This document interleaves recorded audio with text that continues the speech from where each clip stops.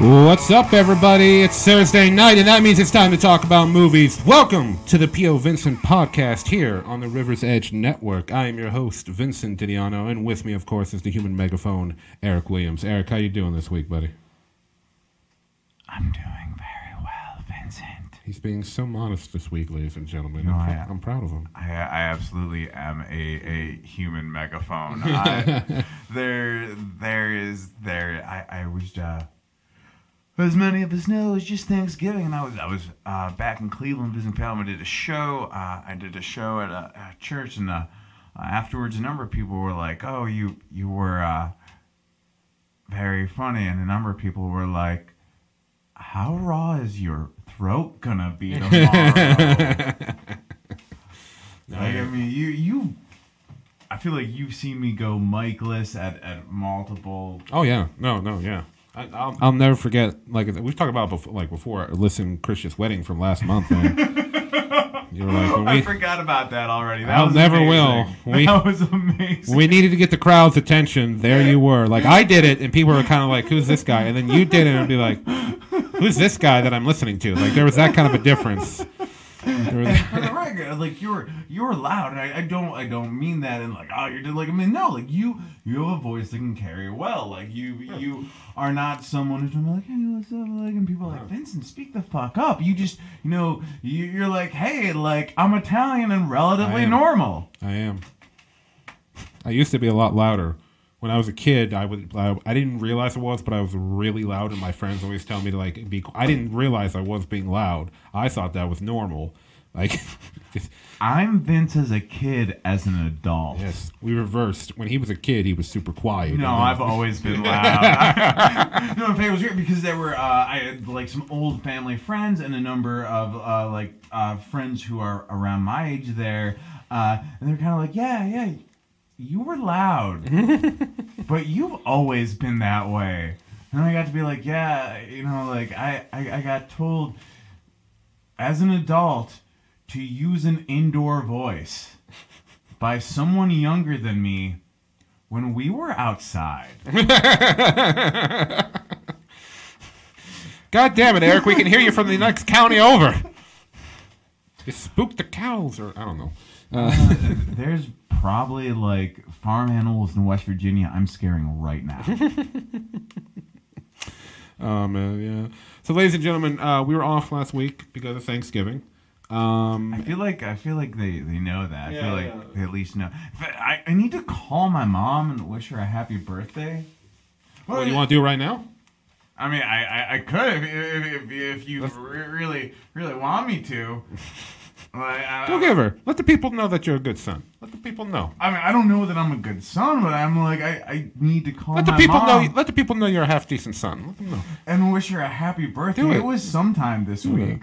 My brother did text me. I'm generally considered the one who cares more about people's feelings between us siblings. But he actually messaged me and he was like, "Is Mom's birthday today?" And I was like, it's today or tomorrow. I know it sounds like you don't know your mom's birthday. Her birthday is right around Thanksgiving, so it's one of those where it's like, because it's like, oh, sometimes it's Thanksgiving, but sometimes it's not. So I know it's like one of 2 days, which is either yesterday or 2 days ago. Okay, do you not want to give her happy birthday just in case you're way off? And she yells at you, "You son of a bitch, it was 3 weeks ago." Still wearing that fucking Doctor Who hat? Oh, this is good shit. What is she gonna answer? What's gonna happen? Is it just gonna go to, "Hey, Mom, happy birthday"? Why, thank you. That was yesterday. I know. Did Chris wish you a happy birthday? We have not heard from him. You did? Chris didn't contact you? He says getting very loud. Chris actually messaged me to be like, "Hey, is today Mom's birthday?" And I think it was actually 2 days ago, and then I forgot yesterday. I'm actually calling you live from the podcast show I co-host with my good friend Vincent Didiano right now. So you're doing it from your podcast show? Oh, yeah. We're live, yeah. We're live in the studio. I have you on speakerphone. I am holding the phone directly next to the microphone. Yes, and I'm speechless. I will call. I may call you later today. Tomorrow, if not, I'll give you a call this weekend. I love you. A happy birthday. I hope it was wonderful, and that you were able to find some low sugar, low wheat dessert to enjoy. Thank you. Welcome. Bye. Aw, spreading the love here on the POVincent podcast. My mom's a diabetic, so I know she loves her chocolate. Like, no, it's so the diabetes is not great, but it does mean that whenever I go home, any food that has sugar in it, I can pretty much steal. Like, every time I go home, I come back with, like, chocolate and honey and, like, all sorts of, yeah. I got a feeling you go home often. Just every couple months or something. It depends on the occasion. Okay. All right. Hey, I'd probably do the same, so I ain't gonna fault you. But anyway, ladies and gentlemen, this is a movie podcast, so and I'm not saying Eric took us off track. I threw him onto that track. I flipped a big fucking switch and he veered off into the Happy Birthday Mom track. But now we gotta get into things. So we were off last week, and last week a ton of movies came out. A ton. A couple movies came out this week, but honestly, nowhere near as interesting. Vince didn't give a shit about it. I really did. Not care at all. Well, the possession of Hannah Grace is like, oh yeah, another possession movie. But the catch this time is that she dies. Ooh. That's the whole catch. Like, she's still possessed after she's dead, and then she like kills the people in the morgue or something. I don't know. So I don't all right care. with horror movies, but I think like supernatural horror movies are like my least favorite because they are the ones that are like where the plot matters the least. Like, no, they're just gonna be like, oh yeah, there's this supernatural evil that just like, hey, I mean, like, I think generally, in my opinion, Stephen King does it pretty well, but those stories are just like, oh, like, here's someone who cared about something or was very religious, and now here's an evil thing and badness. Why? Who knows? God hates us. Go watch another movie. Thanks for the $13. Heck, we need to get you to Hollywood and write these scripts up. I mean, that's it. There you go. You can just take that and add pieces to it like it's a Mr. Potato Head. But anyway, time to get into our first movie, a movie that I was really looking forward to. Ladies and gentlemen. We talked about it before. He's excited. Yes, he said to me, Eric, I am really excited to see this movie about boxing. I really think that Killmonger can win the title. And that he and Valkyrie's kid is going to be an even better boxer. That's right. I took a review about Creed 2 and just turned it into Marvel. Now Vince is going to talk about the actual movie while I interrupt him like a jackass. Ladies and gentlemen, let's talk about Creed 2. All right. You ranting motherfucker. Put the poster up on for the people to see. Let them see Michael B. Jordan in his Jordan glory. He actually does look very like Michael Jordan without a B right there. Okay. Like, no, it looks like I just made the game winner. Yeah, so ladies and gentlemen, this is the sequel to the very popular spin-off movie Creed, following the story of Adonis Creed, the son of Apollo Creed, the first rival Rocky had in the original Rocky movies. In the last movie, we see the character decide that he's becoming a boxer. He convinces Rocky to be his trainer, and he's like trying to prove to himself that he's just not some mistake of his father, that he wasn't some one-night fling, that he was cheating, and it was a really good movie. Great performances all around. Michael B. Jordan, Tessa Thompson, Sylvester Stallone. Sylvester Stallone got a lot of praise for his performance in the last film, to the point where there's a lot of Oscar buzz around him regarding it. He didn't. I don't think he was nominated. I could be wrong. It was a few years back, but I definitely know he didn't win. But regardless, it was a great performance. You know, he won an Oscar for the original film, right? Yeah. What was it, for writing? Yes, he won it for screenwriting. Even though I forget if we talked about it on here, if I looked this up, I feel like that's one of those things where like you were telling, didn't he actually like argue a bunch with the studio? I can't remember.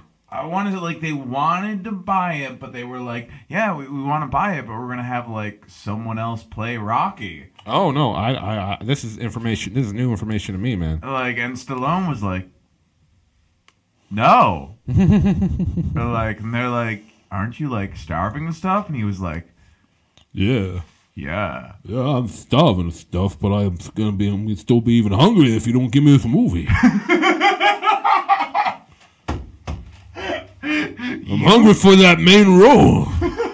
You doing Rocky is one of my favorite things. And to be clear, I mean an impression. That wasn't some sort of weird innuendo. No, it's okay.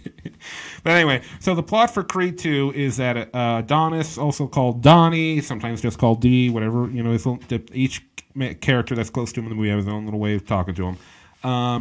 It's been a few years since the first movie, and he's risen to the top. He is the fucking champ now. He's done it. He's made it all the way up there to the top, heavyweight champ. But then out of nowhere, Ivan Drago, the rival to Rocky from the fourth film, the man that killed Apollo Creed, Adonis's father, reappears, and apparently he's got his own son Victor, who's been coming up in the Russian boxing league, and he has challenged Adonis for his title. So right off the bat, now this is all stuff revealed in the trailer. Right off the bat, that's actually really interesting, you know, because I mean, right off, it gives us so much emotion and drama to work with these characters, because it's, you know, Adonis had a lot to prove in the first one, not mostly, you know, to himself, you know, and now to have to face the son of the man that killed his father. I mean, that can really mess with your goddamn head. And yeah, it does, and it just also this, and also now in this movie he's got the pressure because he's no longer that. Oh, the son of Creed. It's just he lives up to the name, you know, the title and all that. He's not the underdog anymore. No, now he's got all this pressure from fans, the news media, you know, other people around the boxing league. So that's getting to him. It's now, you know, he's got to feel the pressure from everything going on around. Plus the fact that his relationship with Tessa Thompson's character, Bianca, has grown tremendously since then. You know, as you see in the trailer, they got like a baby on the way, and it's just really ups everything else. And now the Punisher's kid shows up to murder him in the ring. Oh, that's right. I'm not going to stop with the Marvel references. We have 3 different actors in this movie. Yes. Who have been in a film at least based off of a Marvel Well, product. No, we got 4. We got 4. You're right. Because Michael B. Jordan was Killmonger, Sylvester Stallone was in Guardians of the Galaxy Volume 2, about that, Tessa Thompson was Valkyrie, as you already said, and Dolph Lundgren was the Punisher in that one movie they did back like in the 85? No, 88? Yeah, late 80s, really early 90s, but that was before the MCU. That was just when that was really bad. Yeah, it wasn't that great. Punisher is a hard one to get down. They really didn't nail it until John Bernthal took the role. Though. Like, I feel like whoever made the Ben Affleck Daredevil movie or the Elektra movie, when people were like, oh, this isn't good, they should have just been like, have you seen the Dolph Lundgren Punisher? God, I haven't seen it in years, but I remember in the movie he had like these knives that had like little skulls on the end of them. Like, it's bad. Yeah. Like it's not quite The Room bad. No. But it's at least like, it might not be, oh hi Mark, but it's at least like, oh hi. But anyway, so going with characters, actually I'm going to talk about the excuse me. Oh, there, buddy. Whoa. Did that come through the mic? I just burped. It seems like we got a boxing match going on in Vince's stomach. Oh. Bam, bam, bam. Too many fucking ramen noodles and cookies. They can't coexist together. But anyway, so I'm like one of us is a superior simple carbohydrate. I don't know. It's top ramen. I don't know how superior it is. But anyway, so we're going to start. I want to talk about the antagonists in the film. So we're going to start with Ivan Drago, who is once again played by Dolph Lundgren. His son Victor is played by a man named Florian Montanu.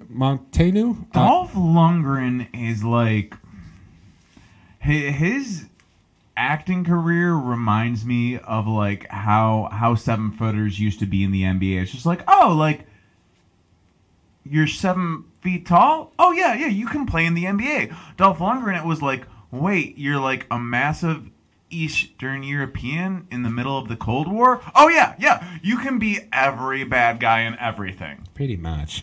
But anyway, so we follow up with his character, Ivan Drago's story. Apparently, after the events of Rocky IV, when he lost the match, he basically was discredited and shamed by the Russian government because remember in that movie they really pushed him up as like he is the epitome of what it is to be Russian and all this stuff. And since then, yeah, he was discredited. He basically was kicked out because he was like in their army or something, a soldier. Now he lives somewhere in the Ukraine. He's poor, and just his whole life went to crap. Even his wife leaves him. It's just, and he just basically had to raise his son, and you have his. Understandably, he did lose the Cold War for Russia. He did. It all came down to that one match. Just that, but anyway, that's why Gorbachev tore down the wall. Yeah. You know what? We don't need it anymore. Just wait. Wasn't that Germany? I don't know. It was Germany. Let me finish my character analysis, motherfucker. Anyway, so I really like Dolph Lundgren's character. It's not just simple revenge. They give good reasons why he is, because he basically had everything. He had fame, glory, and a ton of respect, and that's really what he's chasing here. And he's basically using his son to regain the respect and glory that he lost. And his son, like his character in the previous film Rocky IV, doesn't really talk a lot, but you see in the guy's face all the time that he's just angry and frustrated because he feels the pressure of awe from his dad, because this is really like all his dad cares about. He wants to get back on top, and if they beat Adonis Creed, they'll regain that respect from these I like how they added that, because it really could have just been simple as he could have just made like, I lost everything after I lost to you. Now my son will destroy your new prodigy. And they could have just left it at that. We probably couldn't accept it. But they show like the crappy apartment him and his son live in. And you can see his son, like he wants to, like, his son is a powerful fighter. He's even taller than Dolph Lundgren. This guy is like I gotta say 4 or 5 inches taller than Dolph.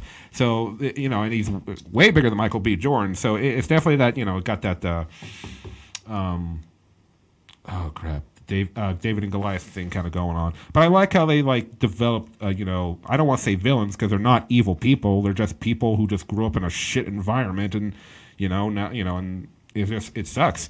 So let's move on to Sylvester Stallone. As it's indicated in the trailers, Adonis is challenged by the Dragos, and he wants to fight them because people are saying like, "Oh, are you really a champ? Could you beat this guy?" That he's punching him. And he goes to Rocky, and Rocky really doesn't want to train him. He doesn't want Adonis to fight this guy at all because Rocky holds himself accountable for Apollo dying because he didn't throw in the towel before Victor beat him to death, and because Apollo told him not to, and he's afraid if they do this again, he doesn't want that responsibility. He doesn't want to be in that position to make that choice as to whether to throw in the towel again or not, because he cares about Adonis. Adonis is like a surrogate son to him, and they are family. So you really feel Rocky's position in this movie. He's in a tough spot. He wants Adonis to be the great champ that he knows Adonis is. It's not he doesn't, but he's scarred by that because him and Apollo, they became really good friends. And he probably feels like some would call them friends, some would call them lovers. Say what you will. But they became close. They definitely became close. Yeah. They came over to each other's houses. Rocky introduced Apollo to his robot. They were tight. They were tight. Introduced Apollo to his robot. That happened in a movie. Oh, I'm sure it did. Yeah.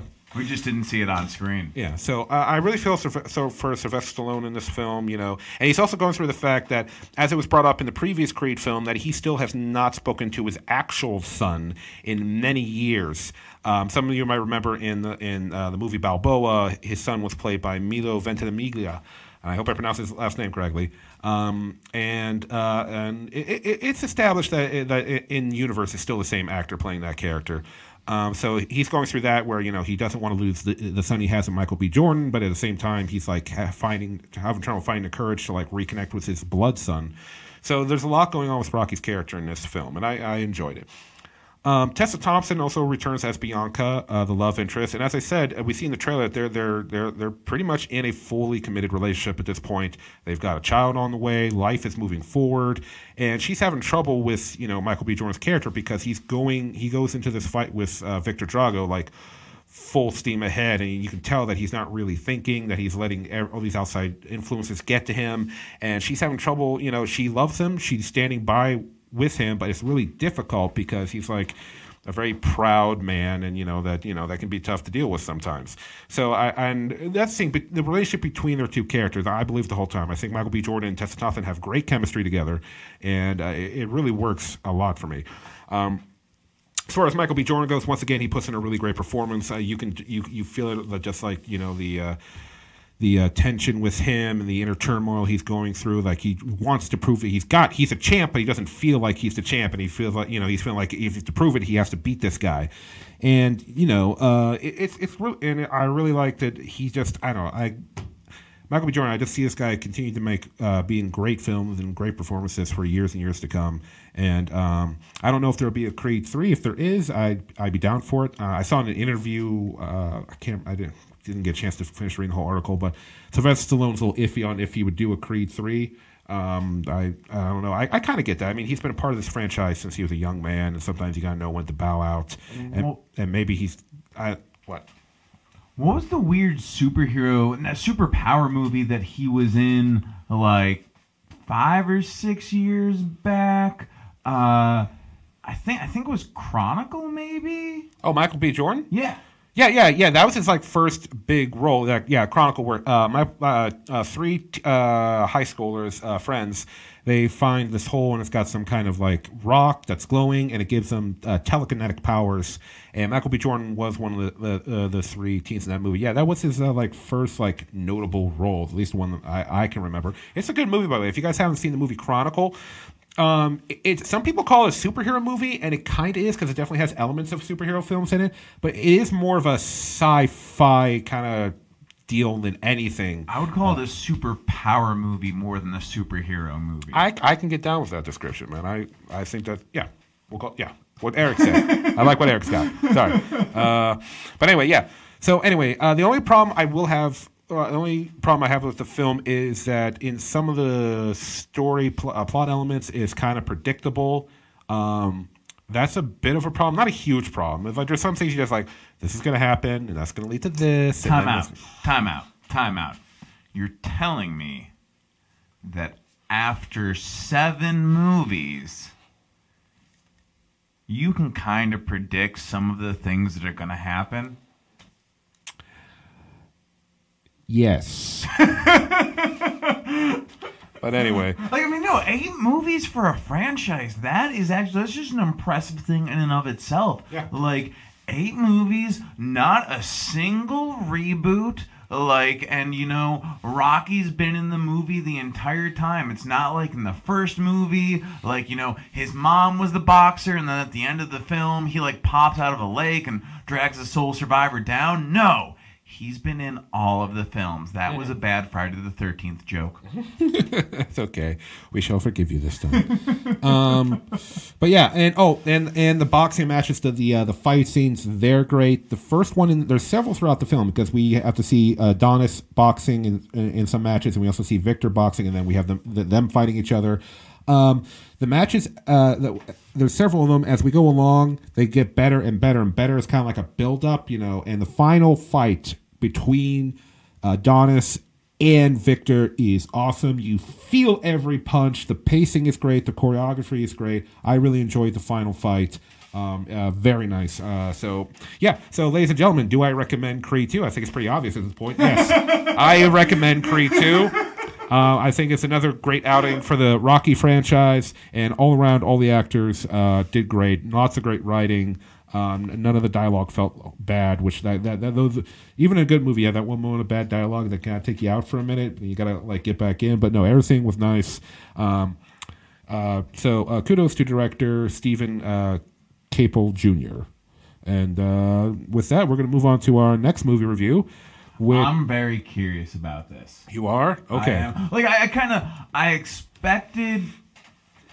expected you to give Creed. I expected you to like Creed 2, and that even if it wasn't amazing, you should be oh, there was some good. Stallone knows what he's doing here. Like, and Michael B. Jordan's fantastic. This next one is a movie that they seem to make like every 5 years, and I am skeptical about this one because it is starring the Kingsman and what is clearly just angry Mike Tyson. Yeah. Anyway, ladies and gentlemen, let's talk about the new Robin Hood. So, this new movie is directed by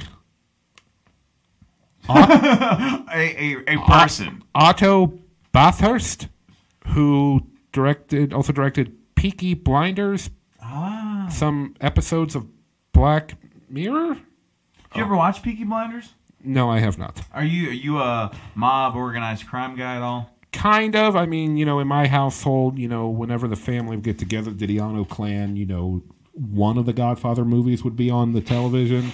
That or a Goodfellas. It was interchangeable. I've heard very good things about Peaky Blinders. I haven't seen it myself yet. But yeah, heard good things. So this movie stars Taron Egerton as Robin of Locksley, a.k.a. Robin Hood in the classic, role. He's joined by Jamie Foxx, Ben Mendelsohn, and Eve Hewson.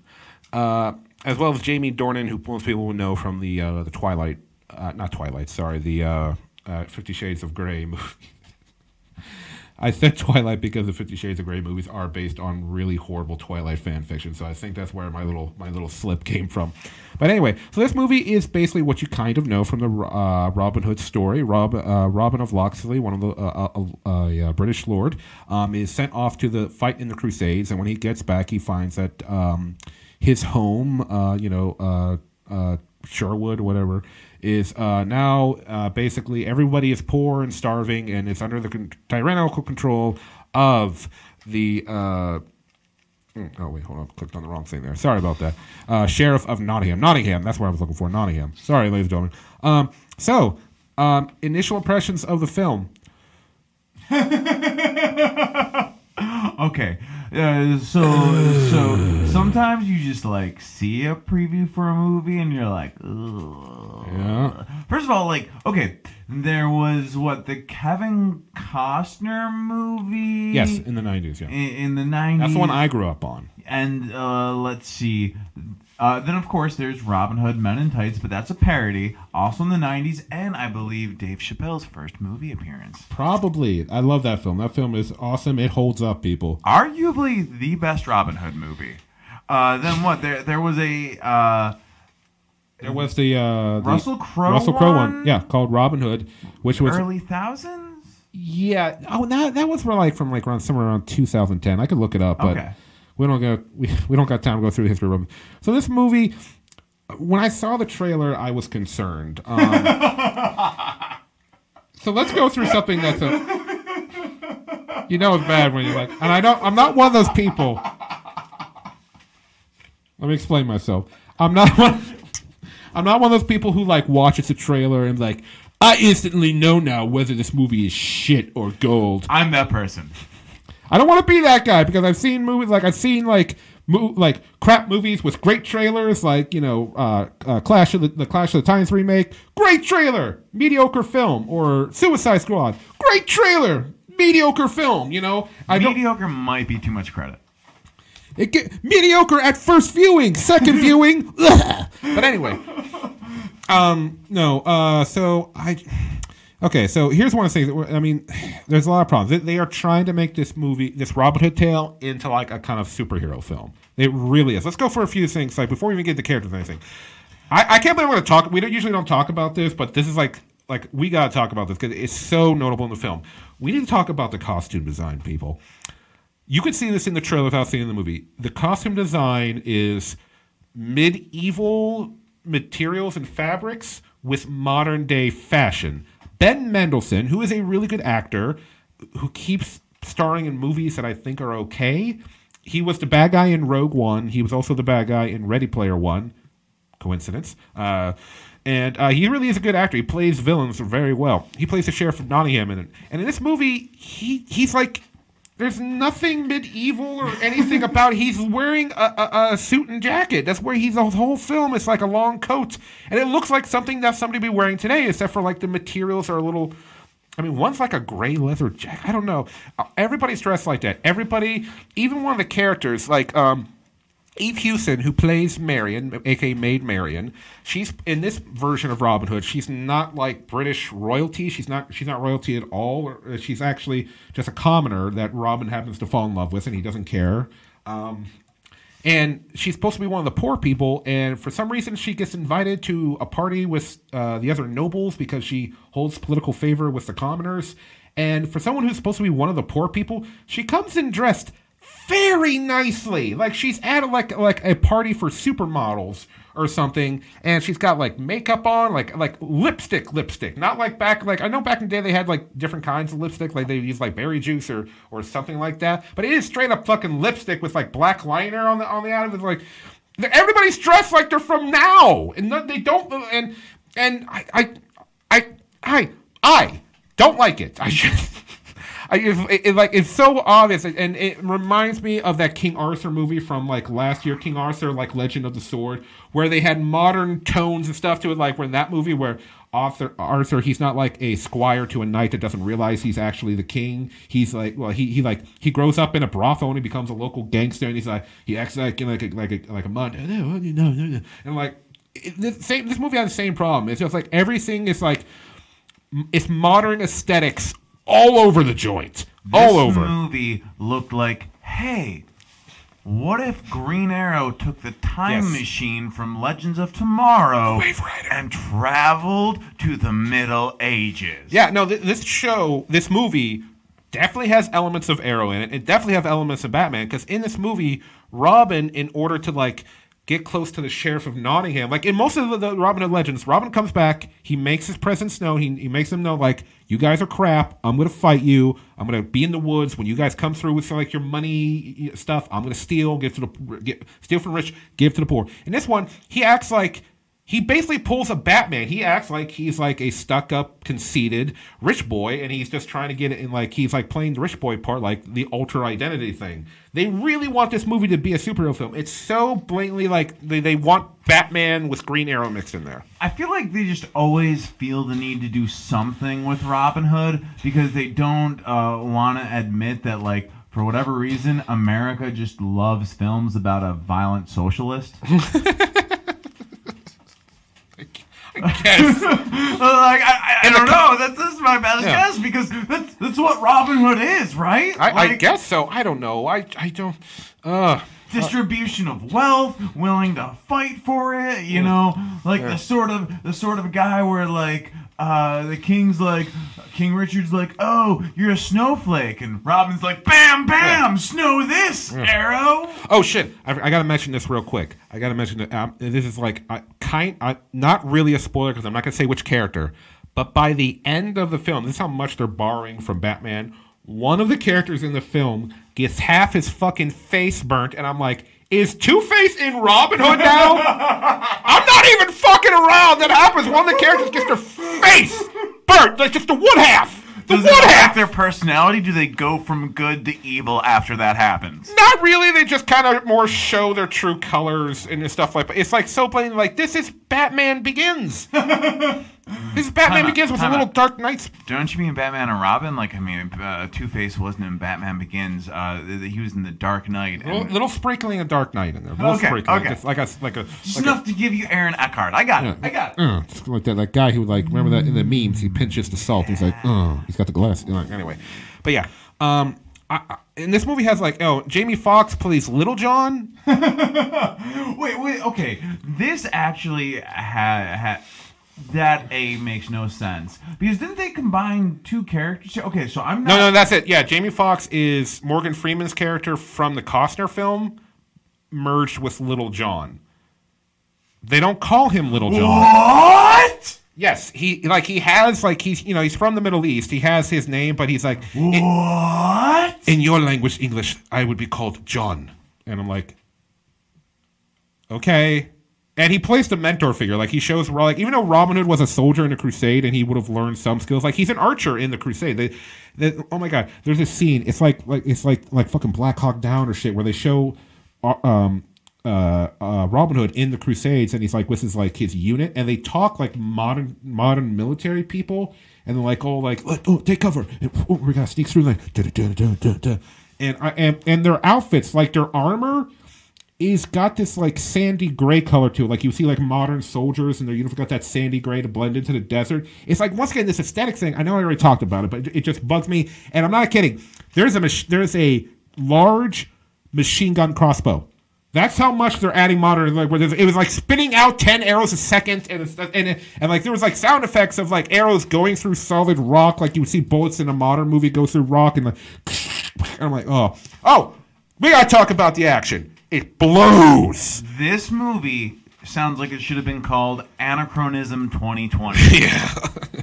Yeah, no, the action in this movie is so boring, people. It is like standard as it gets. Everything is like, I'm sorry. He's worked up, guys. He was. See, you know, I'm getting a little verklempt. Sometimes it's nice to miss a movie. Like, you ever have that? You're like excited for a movie, but then you can't go see it that way because you don't have money, or you have to work, or too busy, or whatever. Like, and then you hear the reviews, and it like wasn't good, and you're like, oh, that's $13 that I can spend upon alcohol, and will probably actually be slightly healthier for me than watching that bad film. Bad films can be horrible for your health. That is a fact that I just made up and called a fact anyway. Yeah. Real quick, I just want to give a shout out to people who are joining us in on the live stream. Hey, Brandon. Hey, Jess. Hey, Liz and James. Thank you guys all for tuning in. Really appreciate it. But yeah, the action in the film, getting back to that, the action is just boring and bad. There's no memorable action. Well, there is one memorable action scene, but it's memorable because they're like in a, not a car chase, a carriage chase.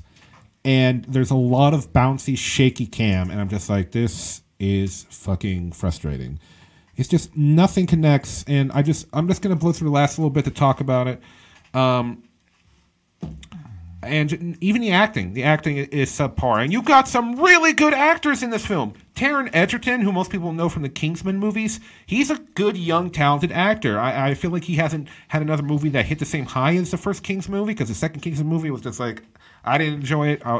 Jamie Foxx, he's a good actor. Ben Mendelsohn, who I like, once again, he's a really good actor. Eve Hewson, who plays Marion, I'm not familiar with her. I don't know what other stuff she's been in. I mean, I'll take a quick look and let's... Yeah, I have not seen anything else she's been in. Yeah, I've not seen anything else she's been in. Nothing really special about her acting. Jamie Dornan, who plays Will Scarlet in the film. Once again, I only know him from the 50 Shades movies, and that movies don't make anyone look good. Seriously, like, you got all these good actors in here, and it's just like none of them are doing good, because I'm blaming the director. I feel like I'm blaming the director. I'm blaming the writers who are... Let me go through these writers. Okay. Writing credits: Ben Chandler, David James Kelly, and...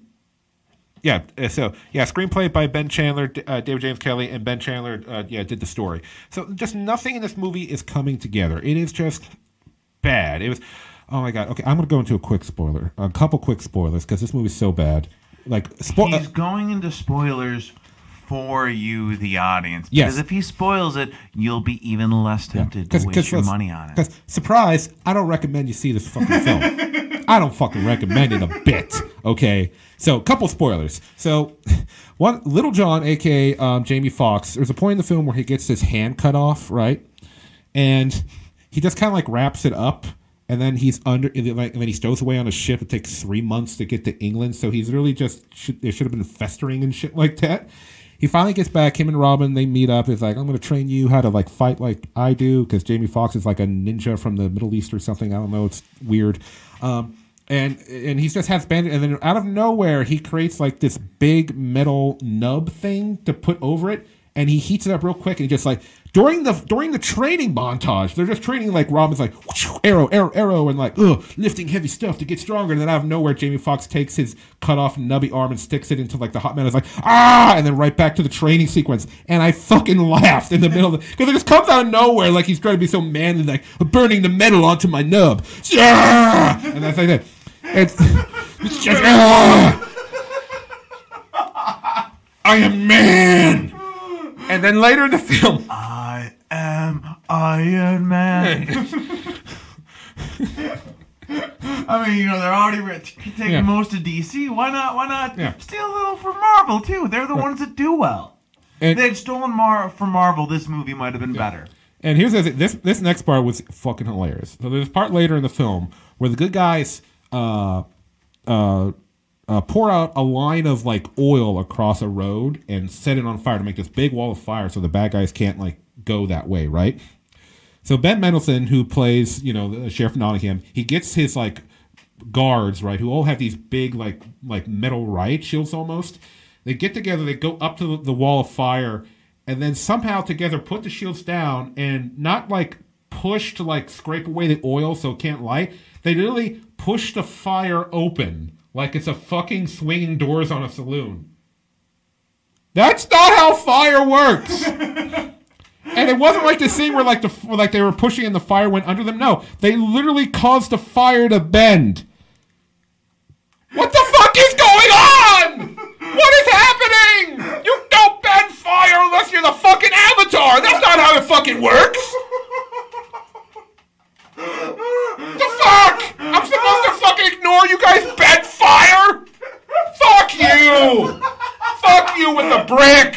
Oh, fuck. Okay, I think this is officially my favorite movie review. Like, I actually love this film, and I'm disappointed that I did not see it with you just because I missed this live in action.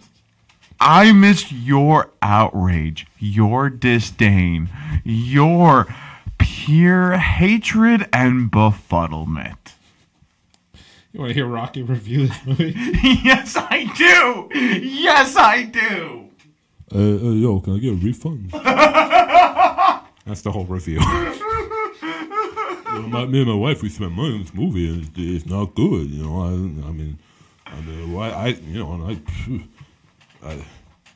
I've sat through my own movies, and all of them are good. I'm not proud of it, but stop when my mom will shoot. It happened, and I gotta live with that. But my favorite part of that review was that Rocky is bringing his dead wife to a viewing of Robin Hood. He keeps it. I didn't even think about that. Good catch. People are like, "How's Rocky doing?" Not that good. I think that brain tumor he got in the 5th film is back. It just is back now, and he's just fucking with him. But anyway, so yeah, Robin Hood 2018, starring, like, once again, I hope Taron Egerton finds another good movie, because I like him. He seems like a really cool guy. The first Kingsman was pretty good. Yeah, the first Kingsman, second Kingsman, we'll talk about that someday, but not tonight. Anyway, but yeah, so I love in an interview when people asked him, like, why are people going to like this movie? And Taron Egerton, he just said in, like, with maybe like, it's because it's not like the other Robin Hood movies, and that's what people are going to like about it. Okay, what does that mean? Like, an actor knows they're in a shit film when that's what they say in an interview. Like, he knows it. He knows it's like, oh, fuck. Well, why couldn't Kingsman 2 been better? I'd had that to fall back on. But he doesn't. God damn it. All right, anyway, moving on. Can we create an end credit scene where it's just like Terrence Edgerton and Rocky having a conversation, I don't know, about sandwiches? Oh my God, it would have been great if, like, at the end of the movie, Sylvester Stallone shows up and he's like, oh my God, King Richard! Back from the Crusades!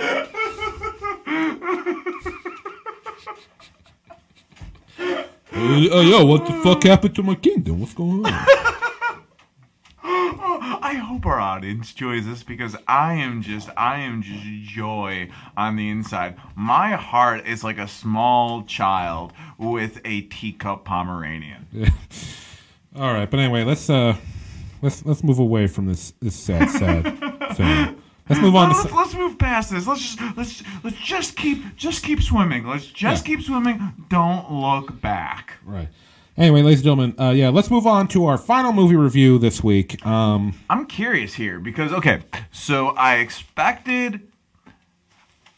the person who watches previews, and I'm like, I have a pretty good idea how this movie's gonna be. I mean, again, you're right that sometimes, in fact, despite my inability to show up on time to things, I love trailers because that is often the best part of a movie.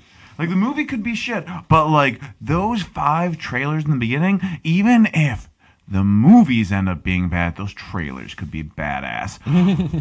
I thought I had a good feeling about Creed 2. I had a bad feeling about Robin Hood. But this last one, I don't know. This last one is I heard good things about the original. I didn't see it. I can't remember. I feel like this is not made by one of my favorite movie companies, but in fact one of their major competitors. This is DreamWorks, right? Is it DreamWorks or Pixar? This is... Oh, shit, I forget. Pretty sure it's DreamWorks. Crap. I didn't look at that. All right. Oh, whatever. Fuck it. Let's go to... Ladies and gentlemen, Ralph Breaks the Internet, a.k.a. Wreck-It Ralph 2. So, this film, in the first movie, we met Wreck-It Ralph, a character who is the bad guy from an old arcade game at in an arcade called, I think it's called Litwax. But the only thing is, like, we see all these video game characters, they're alive, they exist in their own games, and they meet up when the arcade shop closes at the end of the night. And we meet Ralph, who, even though he's the bad guy from his game, he's not actually a bad guy. That's just the role he plays in his video game. And throughout the course of the movie, he tries to prove that he's actually a hero. And he meets Vanellope, who's a new game character from the new game that just got brought into the arcade. They form a friendship, and they help each other kind of achieve their goals, but not exactly the goals that Ralph maybe necessarily was out to be in the first place. Where the first film is more about self-respect. It's learning to like who you are and not necessarily worry about what other people think about you. I love how the first film basically is just like Gary Oldman if he were a video game character instead of an actor. Like, no, dude. No, look at you. You're like, oh, he's actually a decent person. He just plays a bad guy. Look at the first 20 years of Gary Oldman's acting career. Like, no, I can just list off Lost in Space. He's the villain. Air Force One. He's the villain.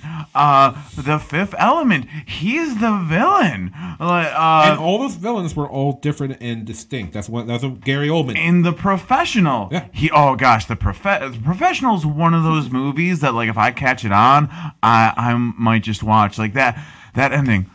A present. Hold on. I have not seen The Professional since I was a kid, so my memories of it are very vague. So that's actually okay. You know what? Just fucking watch it. Okay, Gary, Sheena and I watched it. I think when it was on Netflix, like a couple of years back. Gary Oldman. He's also, if you've ever seen True Romance, it is I think Oliver Stone might have directed, but I believe Tarantino wrote the movie. Or I was going to say 92, early 90s. It has a loaded cast starring Christian Slater and is it Melanie Griffith? No, Christian Slater, Patricia Arquette, Dennis Hopper, Gary Oldman, Brad Pitt, Val Kilmer. And who is it? I believe you left out Christopher Walken, James Gandolfini. Yeah, here we go. Now I got the full cast list. There we go. Yeah, it's a ridiculous. Gary Oldman plays essentially the bad guy that instigates everything in that movie. But so Gary Oldman, and I'm gonna shut up in like 30 seconds so we can go back to what you meant to talk about. But Gary Oldman was villains for like the first 20 years of his career, and then he got cast in Harry Potter 3, The Prisoner of Azkaban. And as someone like myself, who at the time when I went to see that movie, only because I had an advanced screening ticket 3 weeks ahead of time, and my little brother loved the film, so I took us both to see it, just to be a good brother. A rare thing for me. Better son than brother, and we've just established not that great a son. Anyways, I showed up and I was like, oh, Gary Oldman is the bad guy. This makes sense. Right. The world is as I know it. Everything is in its proper place. And then the twist when it turns out Sirius Black was not the bad guy. My head nearly exploded. I understand that. I think I got the timeline in my initial head wrong. I think Batman Begins had come out prior to that, so he'd already been Commissioner Gordon. But still, he was after that, I half expected Commissioner Gordon to turn evil in the second or third movie because Gary Oldman's playing him. Yeah, no, Gary Oldman was one of those actors, like, and he won. Didn't he win the Oscar last year for when he was playing? Was it Winston Churchill?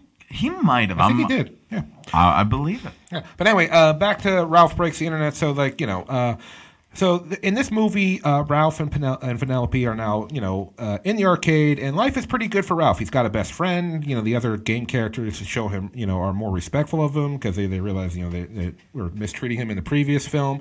And he doesn't, as long as he's got Penelope, he's happy.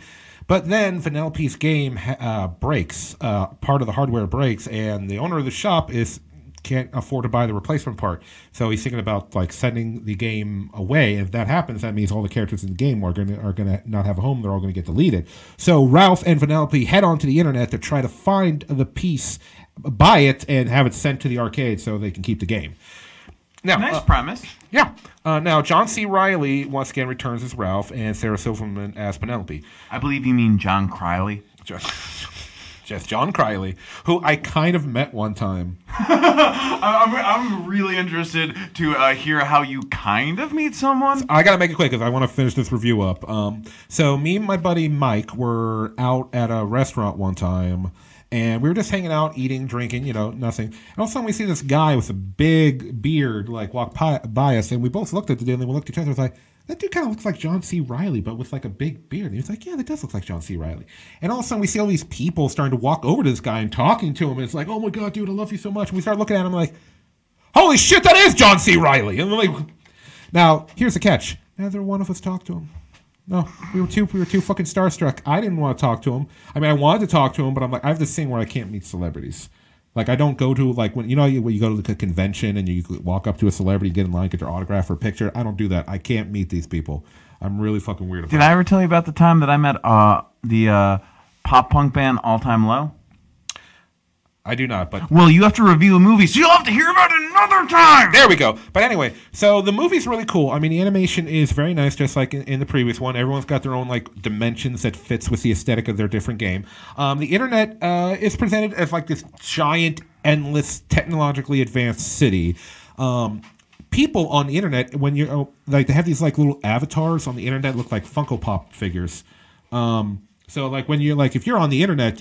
you're represented on there when you go from website to website, and so many different online websites and companies are in this movie. You see Twitter, you see Snapchat, you see Google.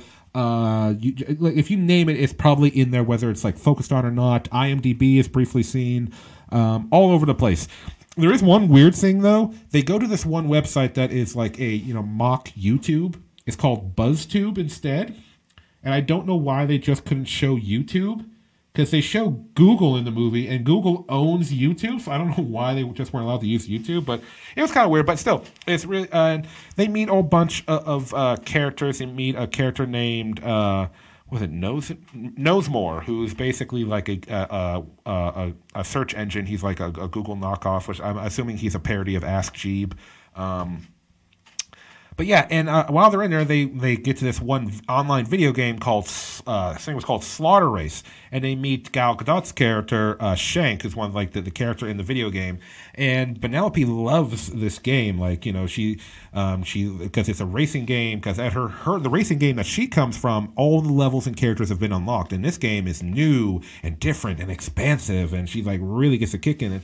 And Penelope starts to question whether or not she wants to go back to the arcade. And that's where a lot of the story starts to come from, where Ralph, Penelope is his best friend. She means the world to him.